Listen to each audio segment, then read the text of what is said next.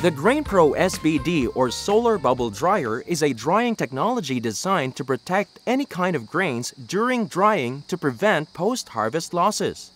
Ang SBD ay tuloy-tuloy mong magagamit ito even sa panahon ng tag-ulan, even sa panahon ng gabi or nighttime na tinatawag natin.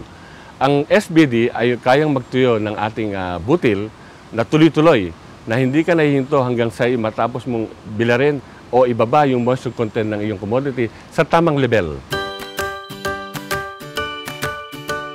Unfold the Solar Bubble Dryer. Remember na pahaba ito, so make sure na merong enough space for its length. Kapag nakalatag na ito sa lupa, it is now time to assemble our metal frames.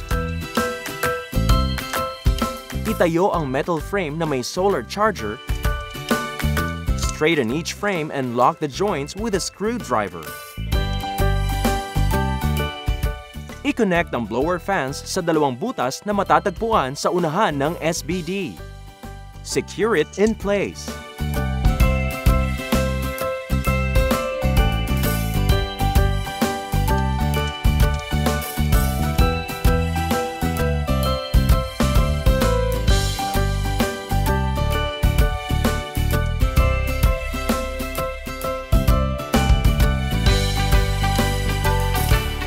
And then connect battery to the solar inverter and blowers.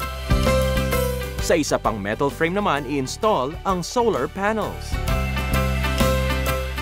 Pagkatapos, connect the battery to the solar panels.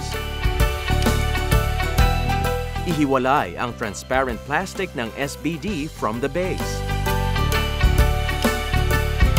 Matapos i-assemble, ay pwede nang i-load ang mga grains. I-load ang mga grains sa base ng SBD. Gamit ang unsharpened rake, distribute grains evenly to attain uniform drying, maintaining a bed thickness of at least 4 centimeters. An SBD can hold up to 1 ton of grain. Pagkatapos, ibalik ang transparent plastic at isara ang zipper.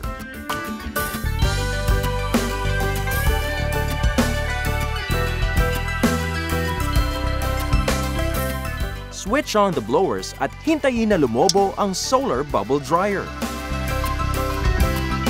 Hayaan lang ito sa araw. Ang init sa loob ang maglalabas sa moisture ng mga grains.